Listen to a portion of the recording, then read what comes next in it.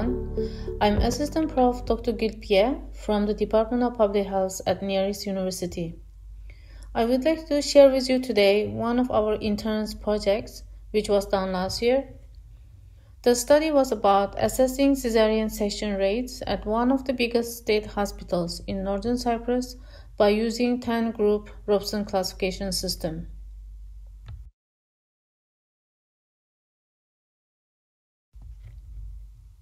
Cesarean section is a life-saving surgical intervention that can effectively prevent maternal and infant mortality and morbidity if medically justified.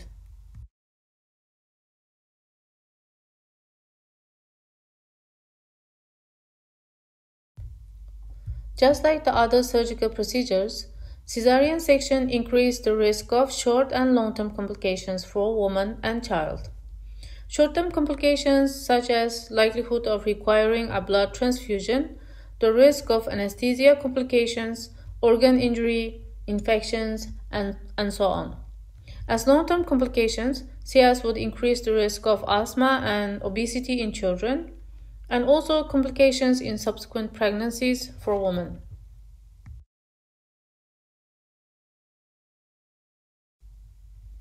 CS is strongly recommended to be done under some circumstances that are medically indicated and proven to be beneficial to the woman and child.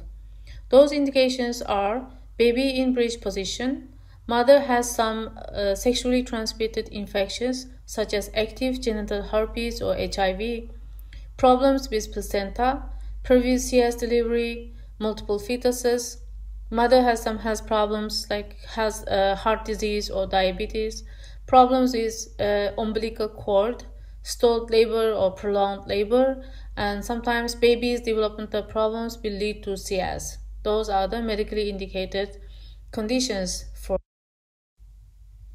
CS is strongly recommended to be done under some circumstances that are medically indicated and proven to be beneficial to the woman and child.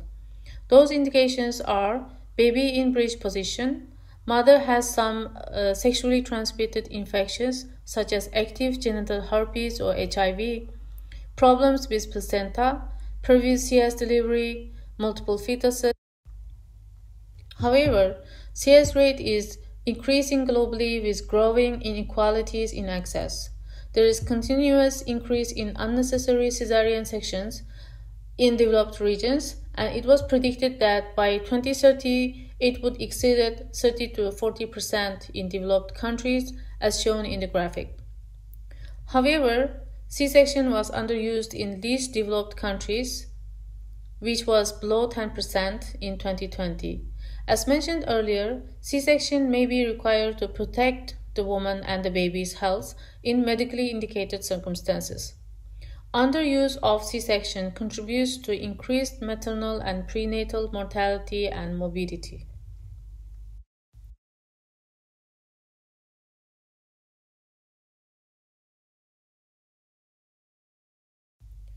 According to WHO, C-section rates higher than 10% were not associated with reductions in rates of maternal and newborn mortality at population level. The map has shown the clearer picture on the current situation regarding CS rates around the world. As we can see, CS rate was very high in most high and middle income countries, which were highlighted in yellow color on the map. However, most of the countries in Africa had very low CS rates, which were below 10%, in some countries even below 5%. There are multidimensional factors driving the increase in unnecessary cesarean sections globally. Those factors include the increase in the prevalence of maternal obesity, increase in proportion of nulliparous women, increase in maternal age at birth, and also the increase of multiple births.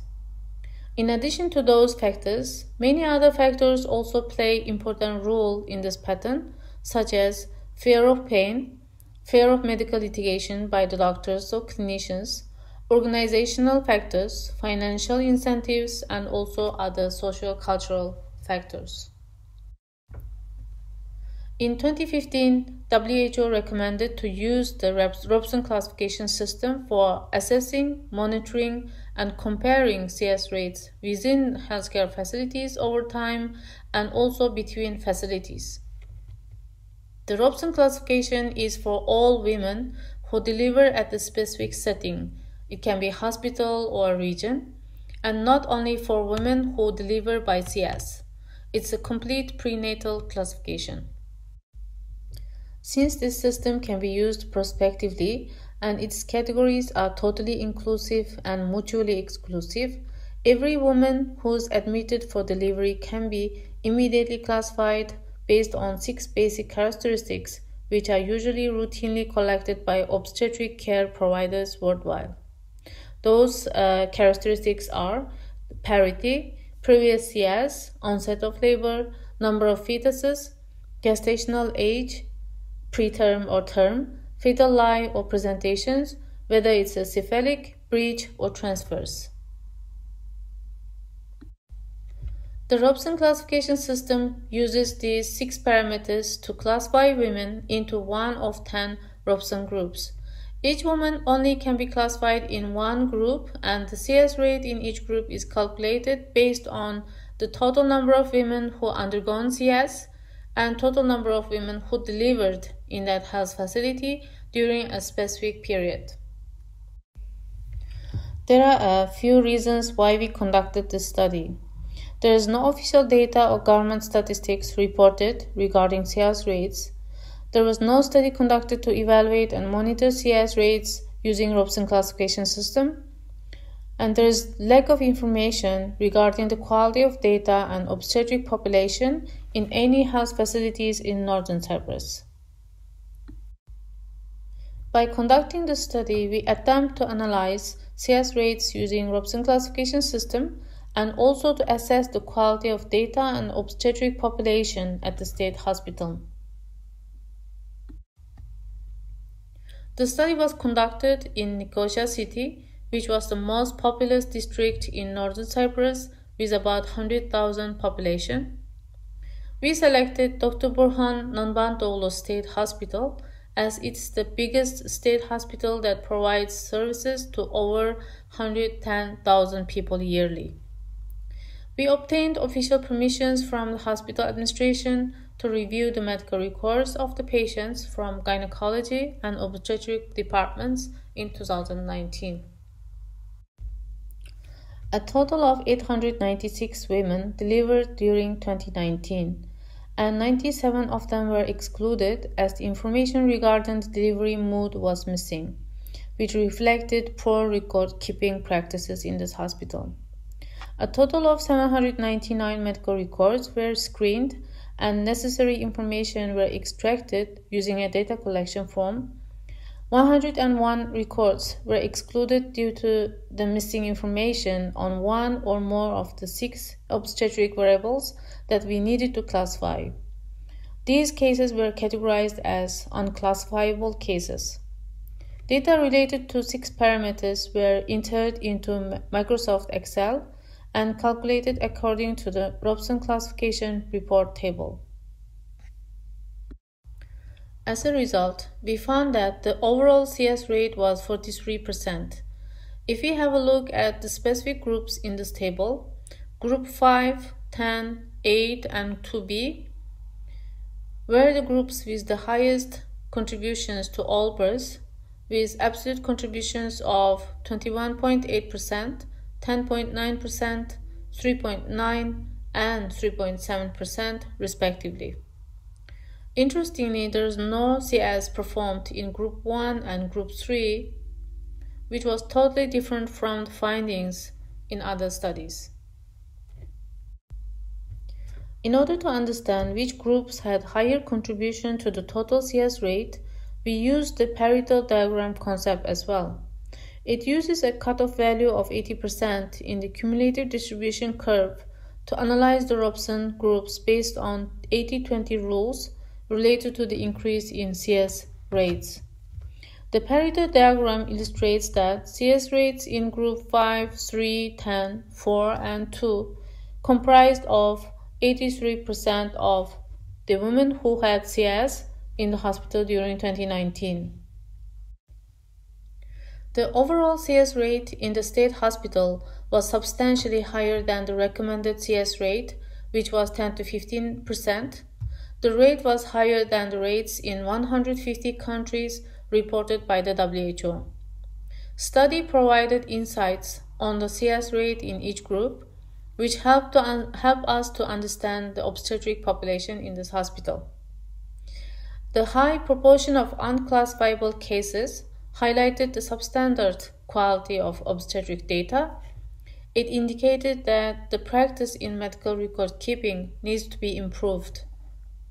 High relative CS rates in Group 5, 8, and 10 were most probably contributed to the high CS rates overall in this hospital, and appropriate interventions focusing on these groups before or during the labor could effectively reduce the overall CS rates. There was no CS performed to any women delivered in Group 1 and 3, even though the size of the two groups constituted of 30% of total obstetric population in the study. This might be the reflection of good, timely interventions to support the normal deliveries at the hospital. Induction of labor was performed to 1 in 5 deliveries, and none of these induced labor was ended with CS, which indicated a higher success rate in inductions. However, detailed information regarding the inductions, whether it's medically indicated or elective, and the gestational age for inductions was not provided in the medical records. And there are some limitations to the study need to be mentioned. The retrospective study design, which restricted to the medical records from a single hospital with a relatively small sample size, might limit the reliability and generalizability of the study findings. As summary, there are a few key takeaways that I would like to highlight at the end of my presentation.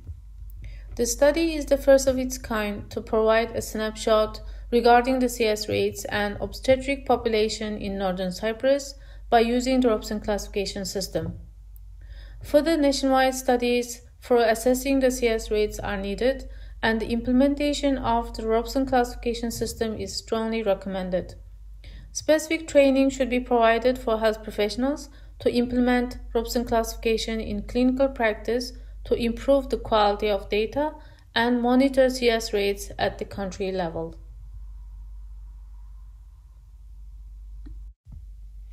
These are the references that I used for my presentation. Thank you for listening.